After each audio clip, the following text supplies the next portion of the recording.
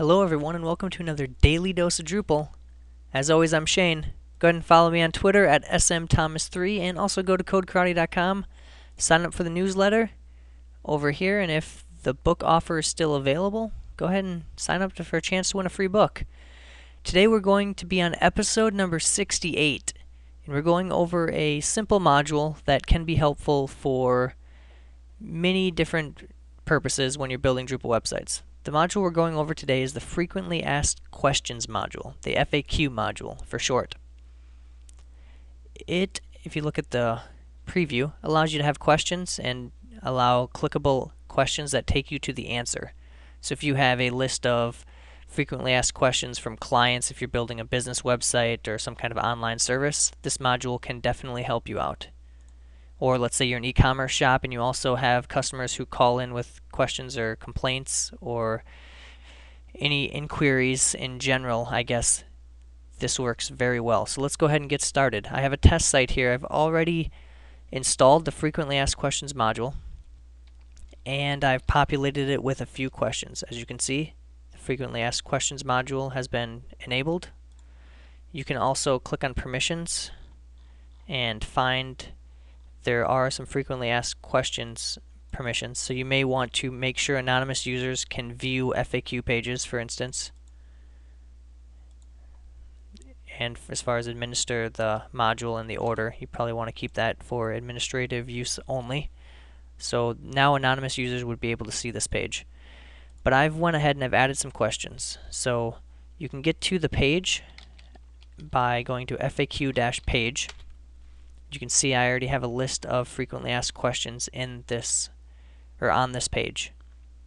Before we get too far, I'm going to go ahead and go to the main menu and add a menu link to this page.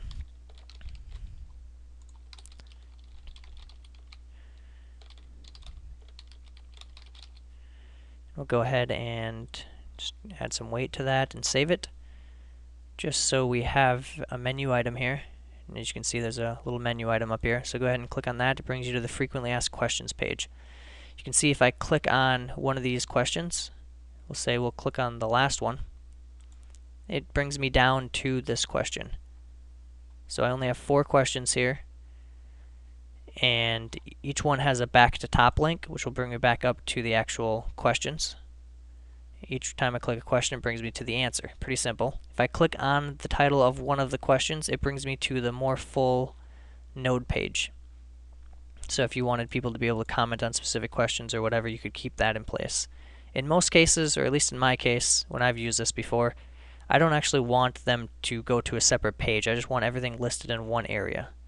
Luckily, it's relatively easy to configure this, and there are a lot of configuration options. So you can go ahead and take a look by, if you have the administration menu module, it's just in configuration, content authoring section, frequently asked questions. You can change the title of the frequently asked questions. So I could change this to, say, about Code Karate, for instance. And you can add a description. I added one here. There's also this create custom breadcrumbs for the FAQ. So that, I'll show you what that does. So we'll save this. We'll go back. As you can see, now the title changed. My description's here. If I click on one of these, you see this breadcrumb here. That brings me back to the frequently asked questions page. That's what that one option, that bottom checkbox, will actually allow you to do. So we'll keep going as far as the administration of this is concerned. There's a questions tab up here. So this is the general settings. Here's the question settings. There's a lot of options here. So you'll see, I'm not going to be able to go over them all, but you should be able to at least get the idea and play around with it yourself. So you can change the page layout so the questions are in line, or you can have it right now where it's clicking on the question takes us to the answer further down the page. So I'm going to say clicking on the question opens or hides the answer under the question. You can have it be an unordered list. Looks like that's the only option that I have right now. You can change the labels of the questions and answers. And you can just do a couple other things. It looks like, in some cases some of these are disabled, but depending on what you select up above that, I'm guessing that changes what you can select down here. One thing is I want to disable the question links to nodes because I don't want it to bring me to the node page at all. I want it just to make sure that I see the questions and answers. I don't really care that the node pages exist. I just want them to be able to easily get the answers they're looking for. So I'm going to go ahead and save this, come back to the page. And now you can see I only have the 4 questions. I click on it, goes ahead and it just expands it out.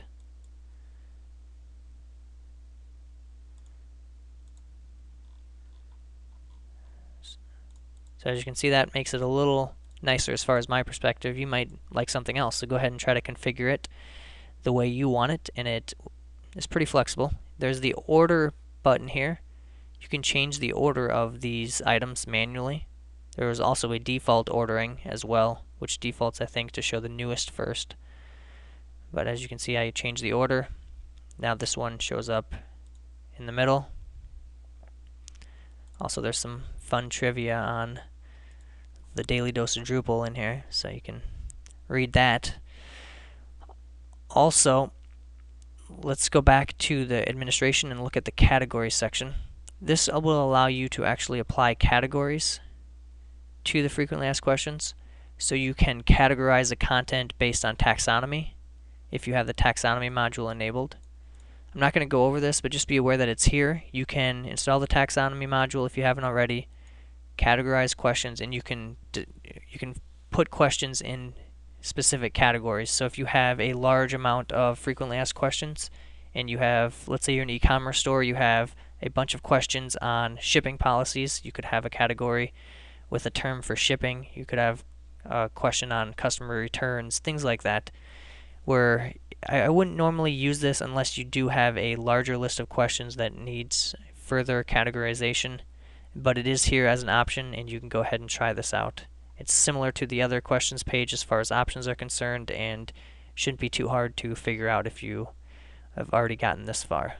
So that's it for today on the Daily Dose of Drupal.